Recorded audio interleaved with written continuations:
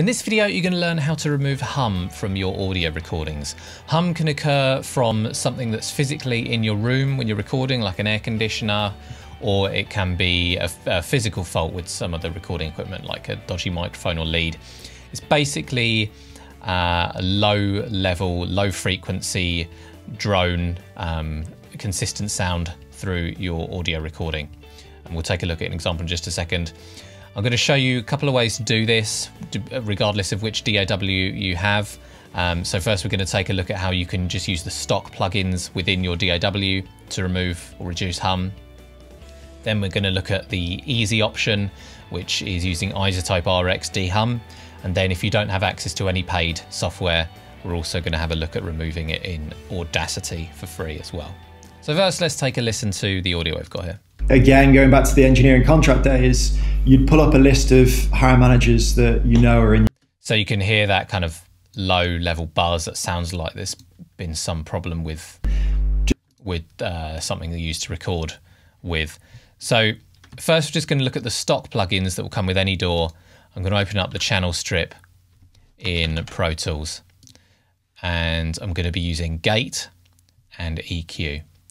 So first, let's have a think about what we'd need to EQ out, which frequencies to reduce this. It's very low level.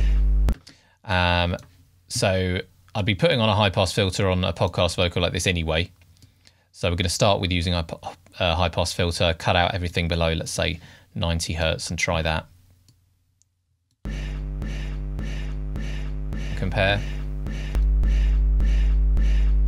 Yeah. So that really low sub bass is gone. It's not quite as intrusive now already. Still got that buzz. Let's have a look at the buzz towards the top end.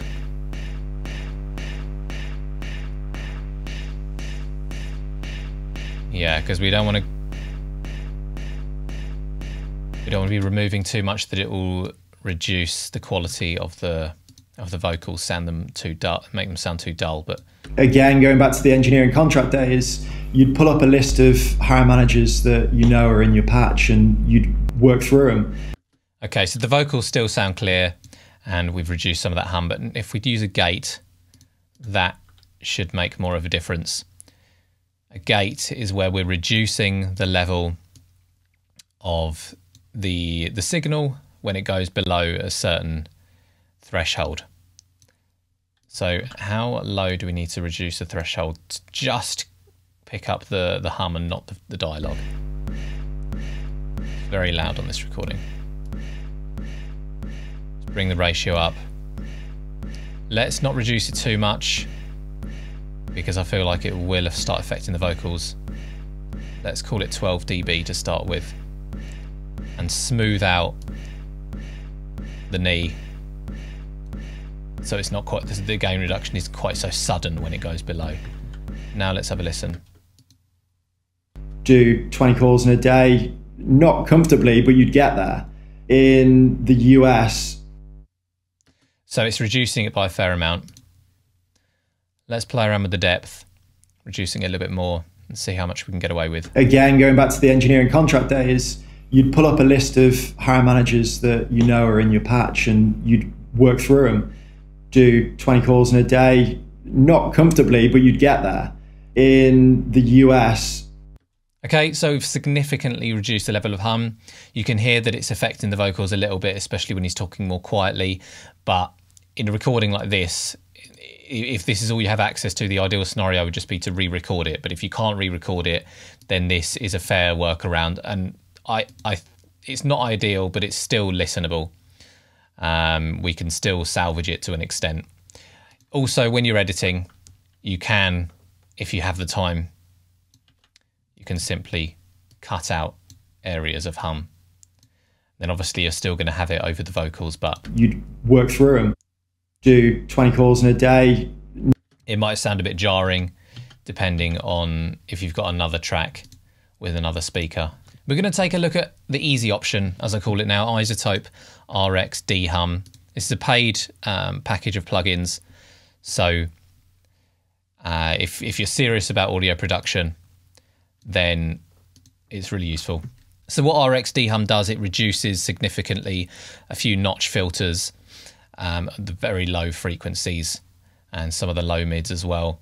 You can change how many frequencies it affects to increase or decrease the strength of the hum removal. You can suggest what the hum sounds like using the suggest function, just like with the denoise. But to be honest, it does a pretty good job of doing it itself if you just use adaptive mode and click render. You can see that it's obviously reduced it by a huge amount. Let's have a listen. Again, going back to the engineering contract days, you'd pull up a list of hire managers that you know are in your patch and you'd work through them. So after you've done that, you could always go back and make a few more adjustments and then go and EQ it as well. I wouldn't recommend using compression before you've done the dehum removal, because otherwise you're going to be reducing the louder sounds, so which is going to be the dialogue. And it's just going to make the hum even more prominent. So do your dehumming first and then compress if the vocals need it. Right, so next up we're going to try and reduce the hum in Audacity.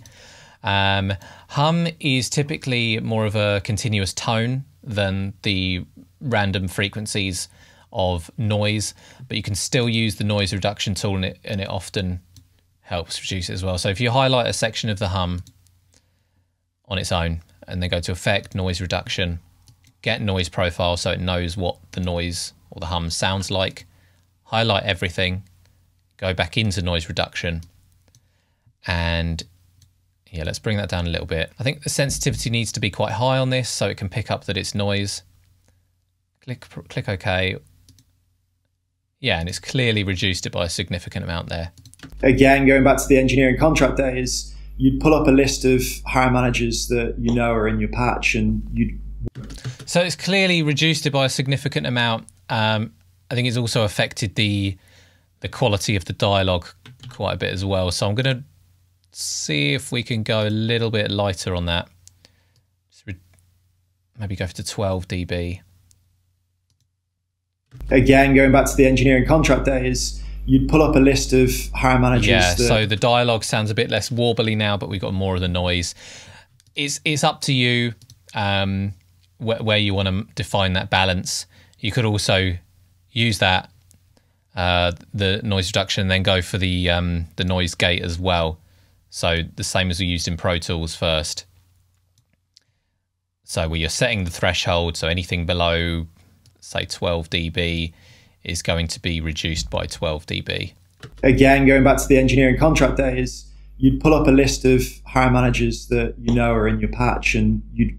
Yeah, I think that works as a nice compromise, and then you could EQ it as well as you would normally and compress and everything. So whatever software you have access to, you should be able to reduce the hum, if not remove it completely. I'm going to be dropping more of these audio fixing tips in the coming weeks, so make sure you hit that subscribe button so you don't miss those, and let me know in the comments section below what method are you going to be using to remove hum from your audio recordings. And as always, thank you so much for watching, and I'll see you next time.